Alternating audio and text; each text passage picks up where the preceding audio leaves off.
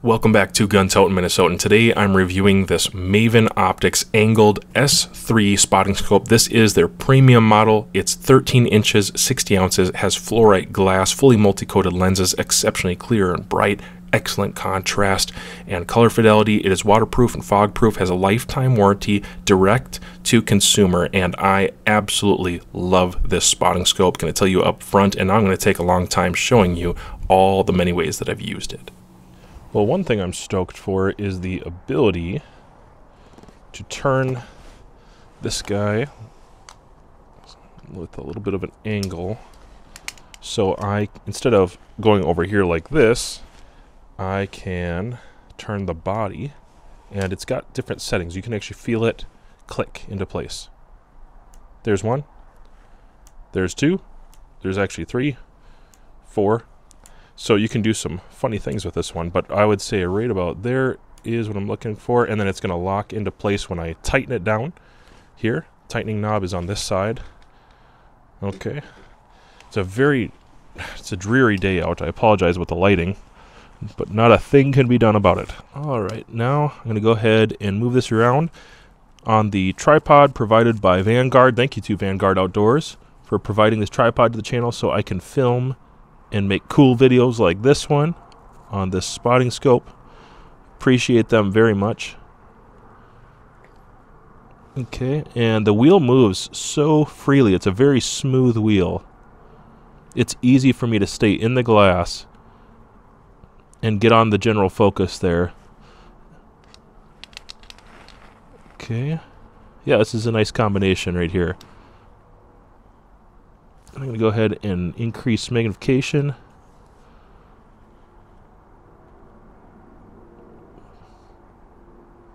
It's pretty crystal clear on a dreary, dark, kind of overcast day.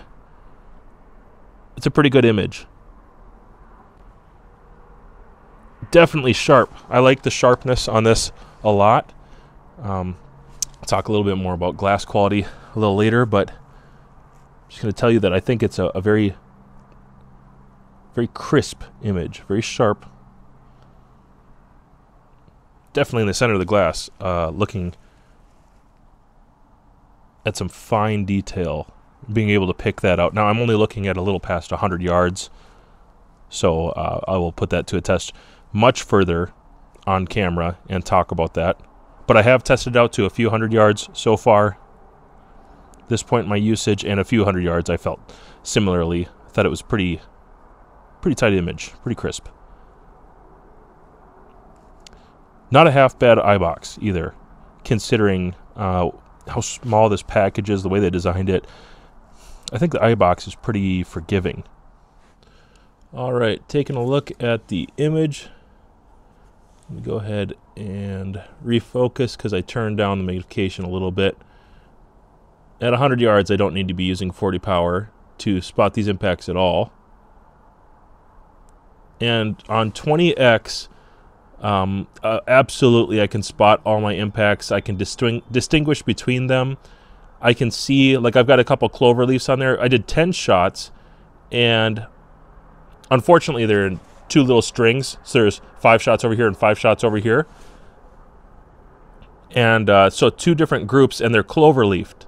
So at 100 yards, I can tell 1, 2, 3, 4, yeah, about 5. I can tell that there's 5 in that one, and then definitely another one, 1, 2, 3, 4, and then a little flyer, 5.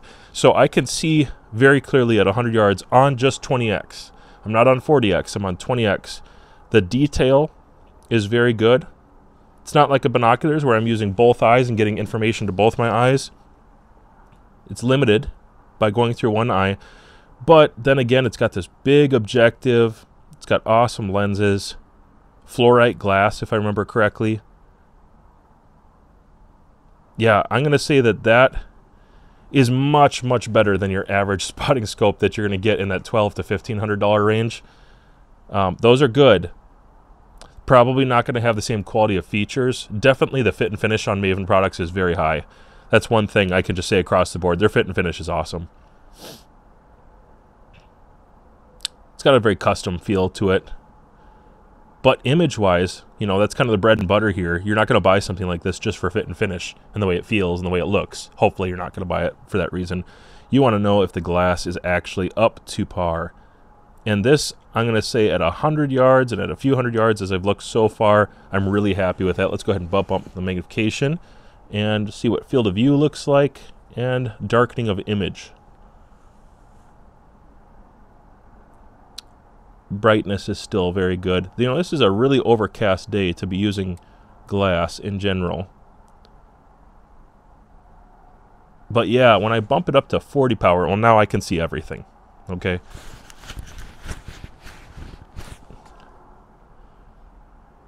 At 40 power, the detail is good enough. On my markings, I can tell where I doubled up on the lines.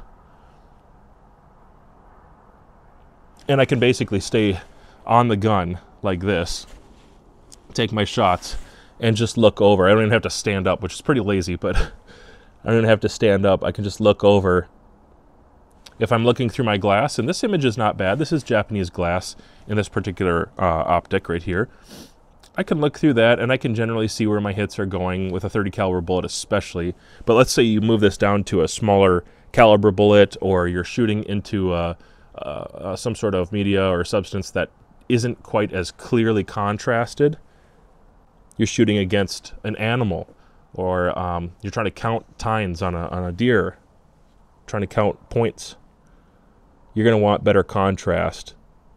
And a scope can do a certain amount, but something like this is going to blow it out of the water, and it's just configured in a way where I think detail is going to be really, really good. It's very sharp, very crisp. Lines and edges look excellent. And looking around the edges of the glass at 40 power, you know, basically right up to the edge, that's a very consistent image. Definitely not seeing distortions in there. It looks good. I think this so far has been very promising. I'm excited to use it in other situations and extended ranges and other applications, but so far it feels like this is going to be a very optimistic review, and it should be at the price point, but I'm excited. This is a small package, and they get away with a lot in this small package.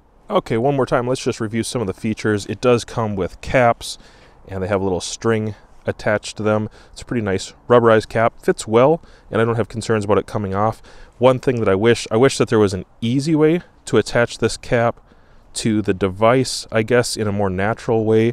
Some sort of little tab or something to attach it to. There are ways you can go about that. With this one installed, I could wrap it around to some degree, and that's a very simple thing to do, and now it's, you know, it's kind of attached. All right, so that's a simple way to do it. I just wish there was something where I'm not going to lose it, because I know in the heat of a moment, in a hunting situation especially, or at a competition, things are getting moved around. You're going from stage to stage, and stuff just gets jostled and sometimes lost. But this is a workable solution for now, and I'm not going to complain too much. On the other end, on the objective end, you do have a piece that's going to pinch into place. So it's got spring tension on that. Let's go ahead and just move this around so you can see that this, you pinch, and it's going to find its home there.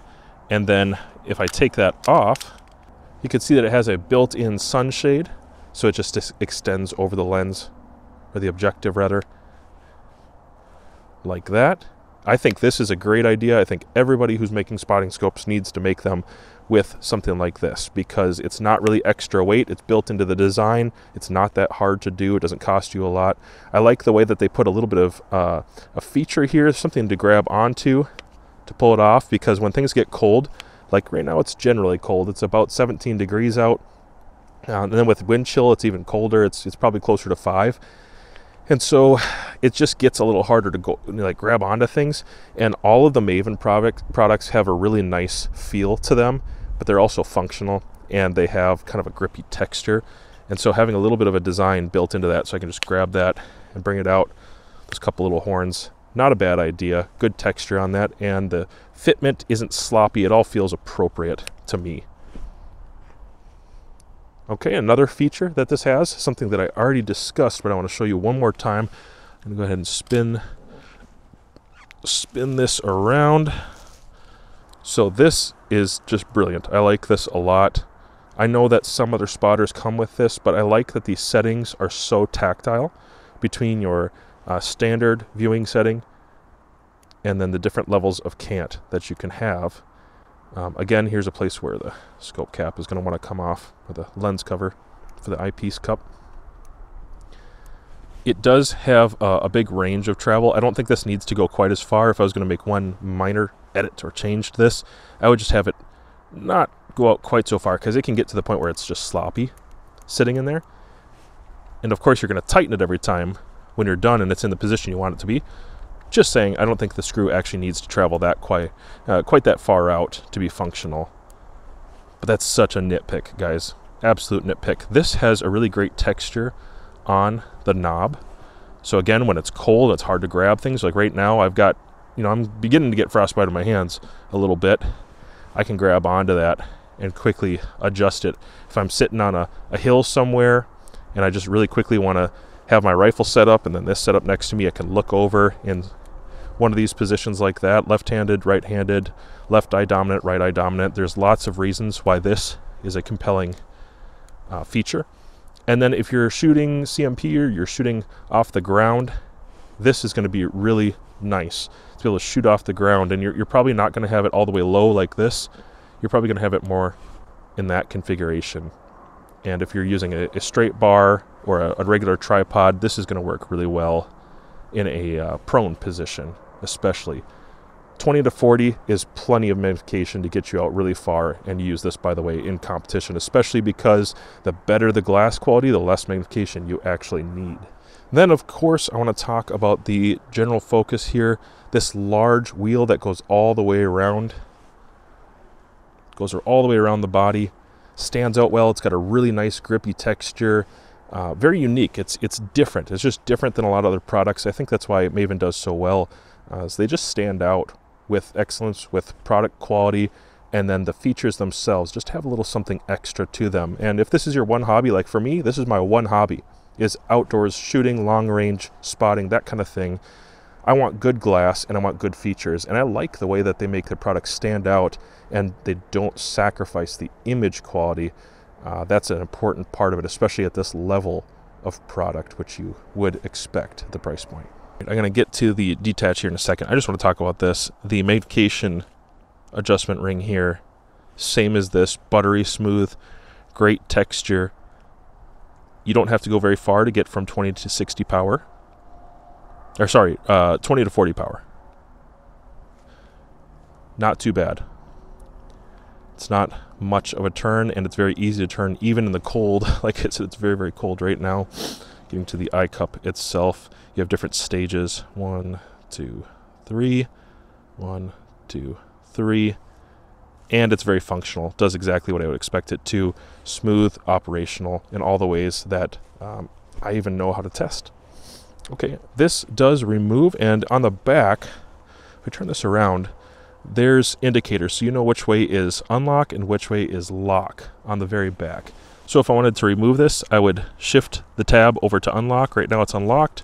There's unlocked, and I'm going to grab the texture and the grip right here and just twist to the left, lefty-loosey, it's going to come off. So now I can store this in the case that it comes with. It comes with a nice soft nylon case for each piece to keep them separate. You don't want to be scratching these lenses. You want to protect them at all costs, really, with a spotter. And then also you have an exposed piece of glass in here. You're also going to want to protect that piece.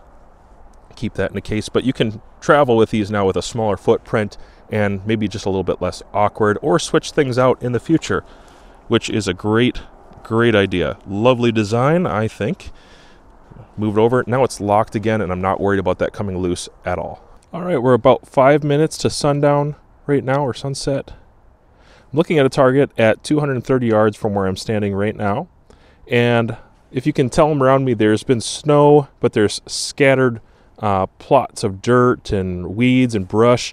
And our summer targets out there that are steel are white, but they've been impacted, so there's white and gray. And when the sun goes down, the white and gray patches all over it really conceals those targets. Even with a scope, you actually have trouble picking them out because they blend in so well. They're like a perfect camo But with this spotting scope at 20 power here at 230 yards, I was easily able to detect the edges and the difference in the focus, I guess, between the back berm, which is behind it another 15 yards, and the target itself in the target frame. It was not too hard for me to pick out the target and the edges, which are white against white. It's a different shade of white, but it's definitely white. I think that's a good indication of sharpness. Yep, I can make out absolutely the difference between a 6.5 impact on there, or it could be a 30 caliber hit from today, and the 22 hits I have on there. And it's easy for me to tell. That's at 20 power. If I go ahead and bump it up to, let's just go up to 40, I'm going to have to refocus.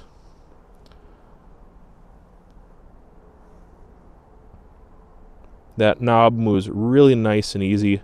And even in this low light situation, it was already a low light day. Very dark, hazy seeming. At 40 power, the image does not darken significantly.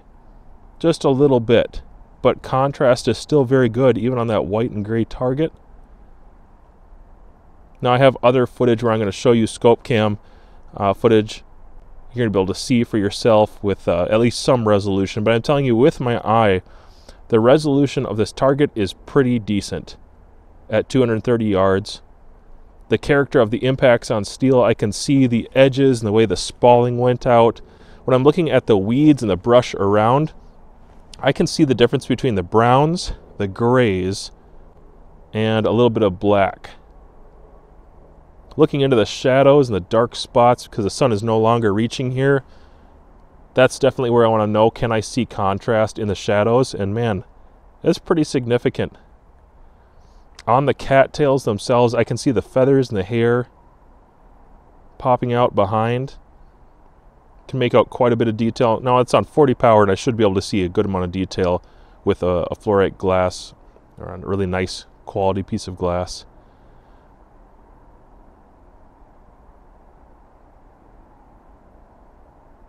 Field of view is, I'm going to say it's decent. But I'm pretty happy. So this 67 millimeter objective, it may not be an 80, but with the quality of glass that I'm looking through right now, I'm not sure that the 80 would be worthwhile for the things that I do personally. And so packing around something like this is top notch. This is exactly what I want. It is, not to gush too much, but it's exactly the kind of optic that I'm into. The 80 millimeters I like for the purpose that they have. If you're gonna sit in glass all day and you want to shoot, especially in the evening, and you need that big 80 millimeter objective to let as much light in as possible, and you have an optic that's constructed well enough where it makes sense to have an 80, great. One thing I can definitely appreciate is that they come in these protective cases for the eyepiece and the body, because I kind of scratch stuff up. Sometimes things get wrecked. I throw things in a bag. Like today I was in a major rush just to even get here, and just a little rough with things. But now I can go ahead and pay attention to what I'm doing. Get it installed, turn, and then I'm going to lock, and now I'm good to go. But these are a useful tool for protecting it as I travel, especially when I didn't want it try to fit in there like this. I actually took that out and then slipped it into a sleeve inside my Eberly stock here, and that fit really nice. All right, I've got to tell you guys something that I think is insane. So a little bit of the fog cleared up, and I'm using this 20 to 40 power by 67 on this really overcast day. Sometimes that helps, sometimes it hurts, depending what you're trying to do. At 1,000 yards of shooting on paper with that 300 PRC, I can see those bullet impacts. Now I do have to look and stare for a little bit. It's not immediately clear, but actually I was going back and forth on the focus wheel here, and right there, wow, I can make out my impacts at 1,000 yards with this. Just barely, but I can make them out. This is the part where I need to be careful because every person's eyes are different, and I cannot guarantee that your eyes will be able to make it out even at 600 yards. Sometimes I think there's a little bit of skill involved with picking out impacts on paper. I've noticed people with really high quality gear before not being able to see their impacts at like even 200 and 300 yards, and I'm like, what are you doing?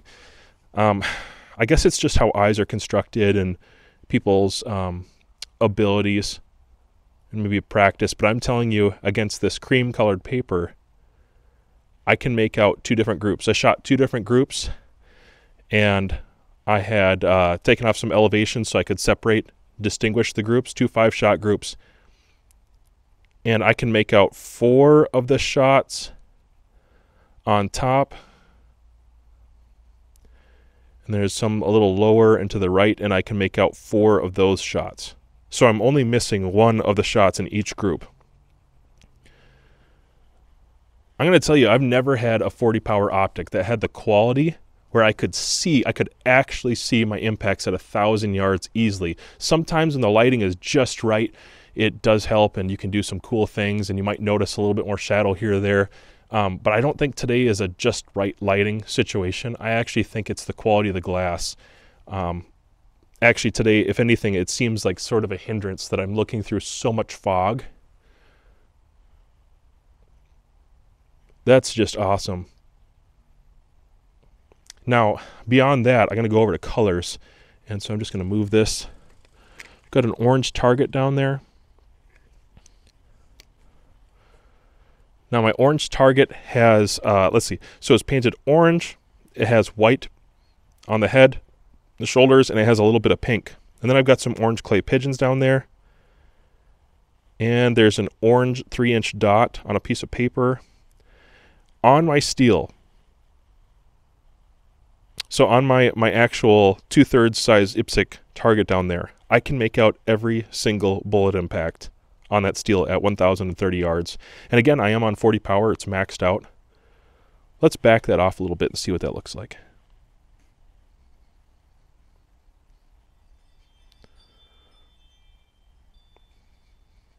Okay, right now, where am I at? Gosh, I don't know exactly where I'm at because it has these bubble increments, so it doesn't have a number. There's no numerical value that's necessarily associated with that on the side. It's just less power, but I'm guessing we're at, my guess is that's about 30 power right there. No, it's less than that. It's probably a little under 30 power. So I'm going to go ahead and focus it now.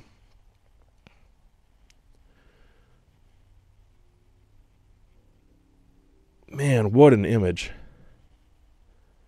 Yeah, I can make out every single bullet impact. I can see tiny specks of dirt and rocks there at 1,027 yards. Broken up pieces of clay, very, very small pieces of clay. I can distinguish rocks from each other. The detail on this is very, very good. And you know what? At 500 and 600 yards, I knew it was good. I knew it was like pretty decent. And I was seeing that. The fog cleared out of the way just a little bit. And now that I'm here at 1,000, I'm really familiar. I have a great mental image of what this looks like through all sorts of kinds of glass. I was just shooting a, nearly $3,000 optic. No, it's like $2,500. A $2,500 optic. And that glass is excellent glass as well. But I am not getting this level of detail. This is far superior at, let's see, so right around 27 power. I can make out so much detail down there. I can't imagine how much better this would look on a nice clean day if the air was more clear. Field of view is decent. I borrowed this to a buddy for just a second so he could look through it. And he said, man, it seems like the depth of field, is kind of it's a short distance where things are clear. And, you kind of touch it and it's out of focus suddenly. That was his opinion. I just wanted to share that because he has definitely looked through some glass before. And that was something I kind of don't feel the exact same way. And that's okay. I could be wrong. When I look at some different distances here, I'm looking at 1,030. I'm looking at about 927. And then the closest, let's see, that would be the 600-yard berm. What I'm looking at from 600 out to 1,000, because I have a nice, decent field of view. That 67 millimeter objective is not bad at all. That's in lots of light, and I have a big, large field of view.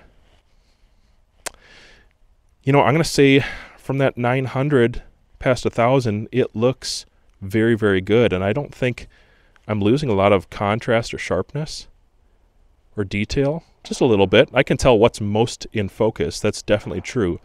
But I'm not losing a significant amount there at 900. And then I come even closer, and the detail is still pretty good at 600. Now, if I bump that up back to 40 power, I can still see the 900.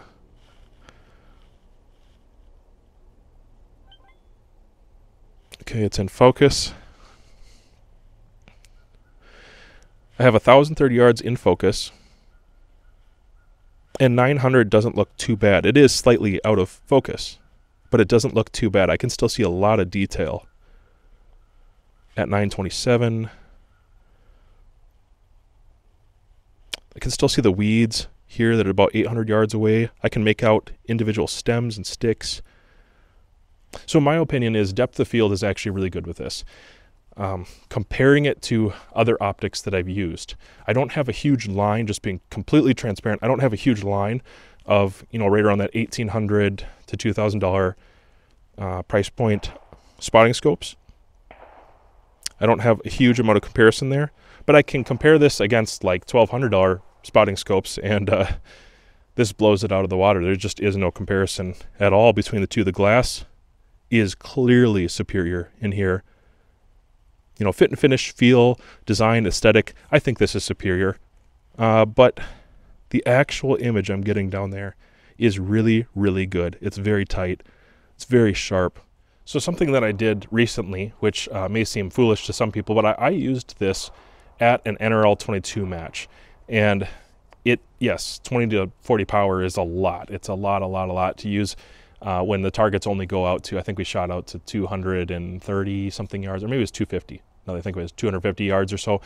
That does seem like a lot of power for shooting like that. And field of view would be one concern people would have. I got on the glass and I started practicing with it a little bit. I was actually using it on this tripod as well. And this one doesn't have normal pan features and all that. This just has the quick clamp. It's kind of more of a rifle shooting tripod anyways.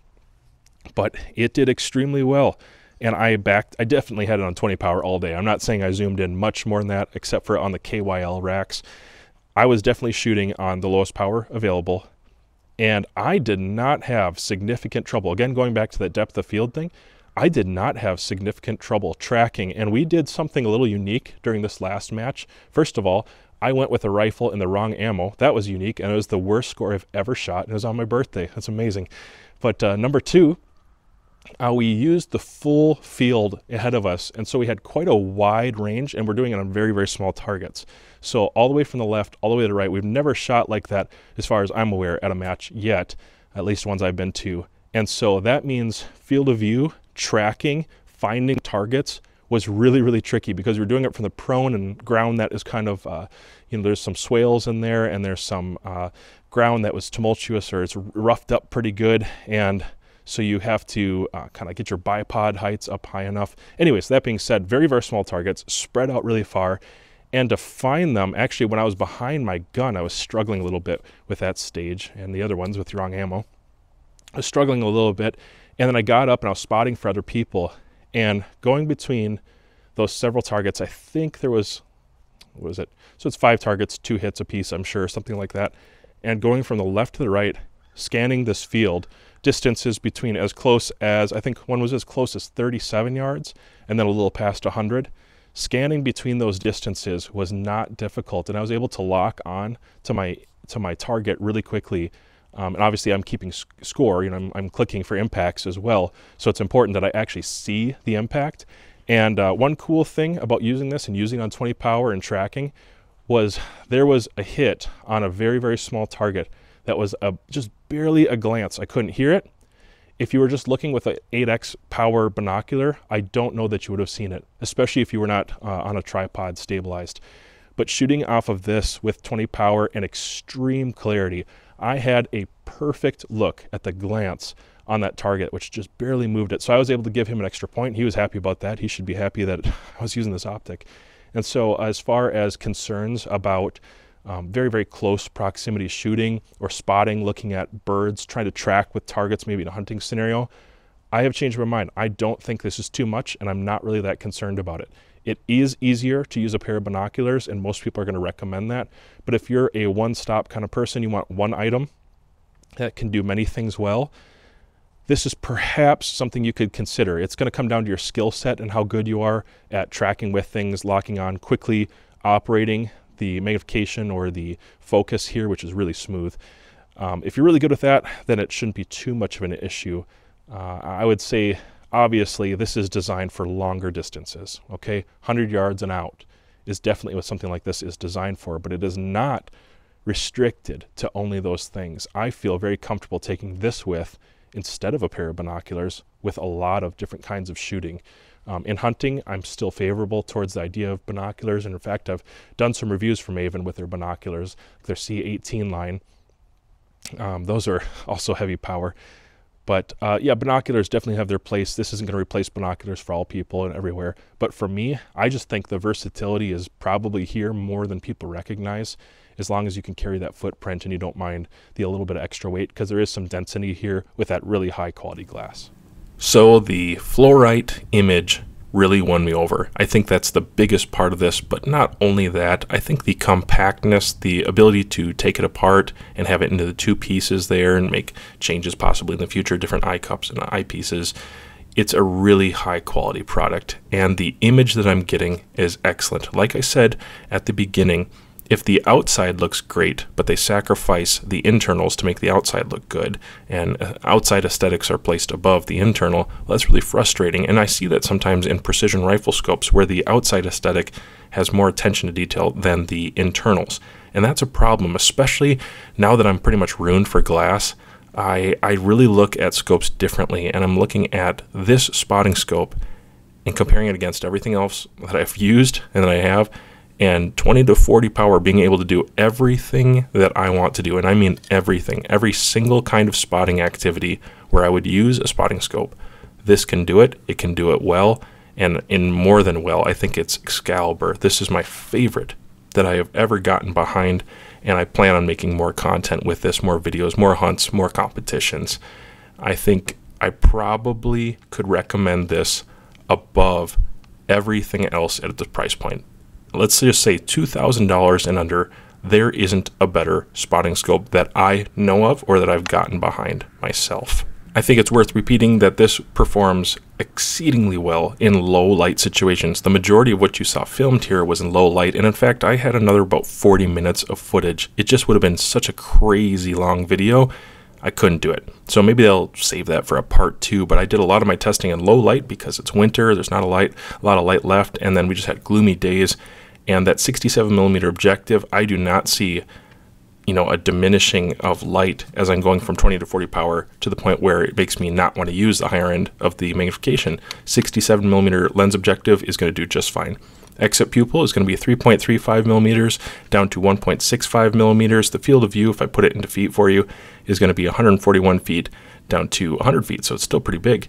Brightness is calibrated at 11.22 down to 2.72, but I'm telling you that I saw a really nice bright image, and I did not think it was diminished significantly with magnification. The eye relief is 17mm to 16mm.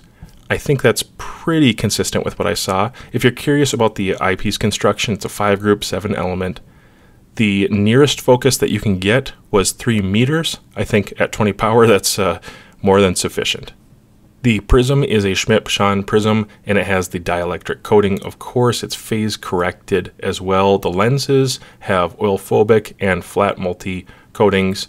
The storage temperature, it's rated for 40 below up to 158 degrees, so pretty excellent temperature there for storage. And then functional temperature, which is different, is -13 up to 140 degrees, so still pretty high on the high end, and I would say reasonable on the low end. Being in Minnesota, I always like to see a nice low temperature, at least into the negatives, and it definitely gets there.